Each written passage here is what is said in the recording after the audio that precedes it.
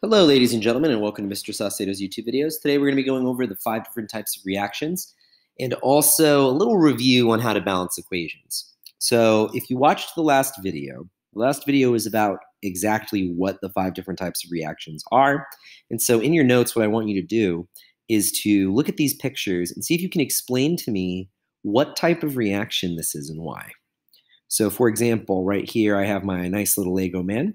And then this is my before picture, and this is my Lego man after. Which type of chemical reaction do you think best describes this type of picture? And tell me why. Next up, I've got Fred, Wilma, and Betty.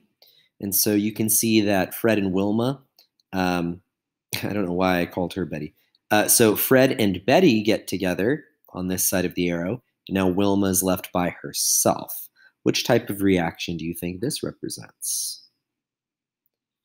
Obviously, this is just a fire. What type of reaction do you think this represents?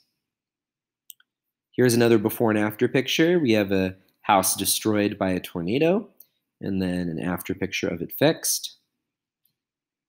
And then for this one, we have a brunette and a blonde who are a couple, and then a brunette and a blonde who are a couple. This is like our before picture.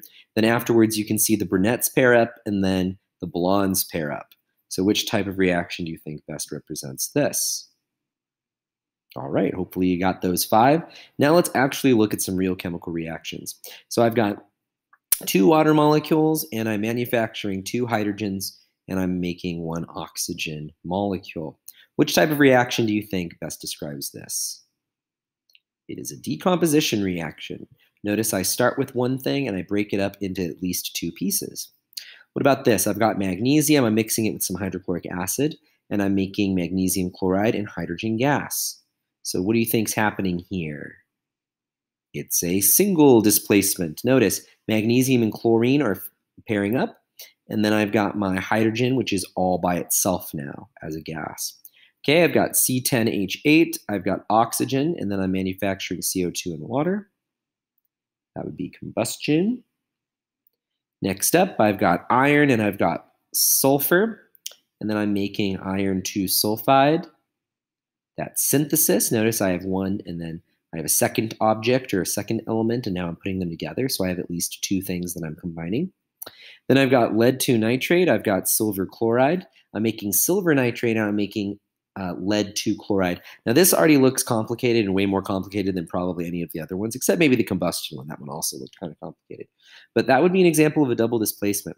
So notice you have your lead 2 ion pairing up with your chloride ion, and then you have your silver and your nitrate group pairing up. And that's what's making these on the opposite end.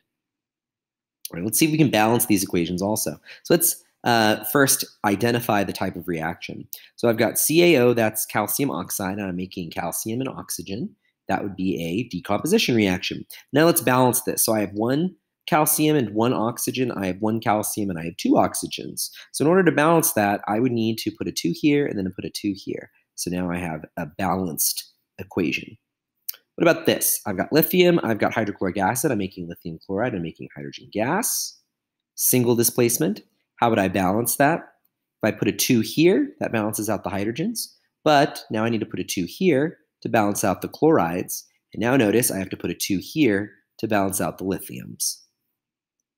All right, what about this? I've got aluminum, I've got nitrogen gas, and I'm making aluminum nitride. Okay, that would be an example of synthesis. Okay, and notice in order to balance this, if I put a 2 here, now I need to put a 2 here. So I need to balance out my nitrogens. That's why I put a 2 here. Now I need to put a 2 here to balance out my aluminums on both sides. What else do we have? All right, we've got copper chloride. Okay, this is copper 1 chloride. I've got silver nitrate. I've got copper 1 nitrate, and I've got silver chloride. All right, that is double displacement. What do I need to do to balance that? It is already balanced. Trick question, I guess, right? What about this? I've got zinc and oxygen, and I'm making zinc oxide. Synthesis reaction, okay. If I put a 2 here, good. That balances out my oxygens, but I have to put a 2 here to balance out the zincs.